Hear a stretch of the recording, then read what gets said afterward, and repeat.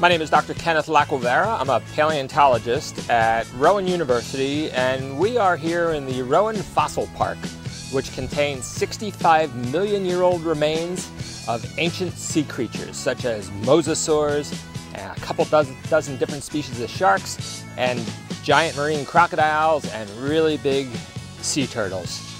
The wonderful thing about this site is that we have a really important layer in the bottom that we excavate very, very carefully. But above that, there's about 35 feet of sediment that we can let visitors, such as the 2,000 that are joining us today, we can let those visitors come and collect.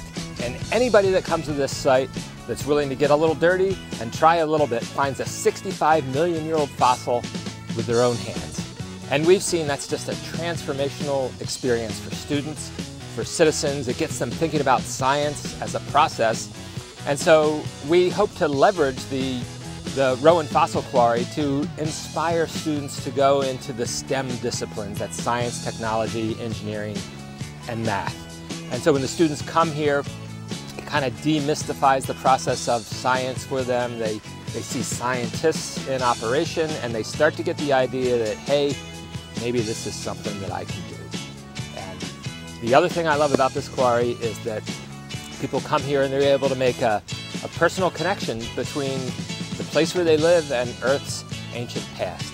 And that's absolutely mind-blowing for people, and it's humbling for people. So if you want to know more about the Rowan Fossil Quarry, go to rowan.edu/fossils.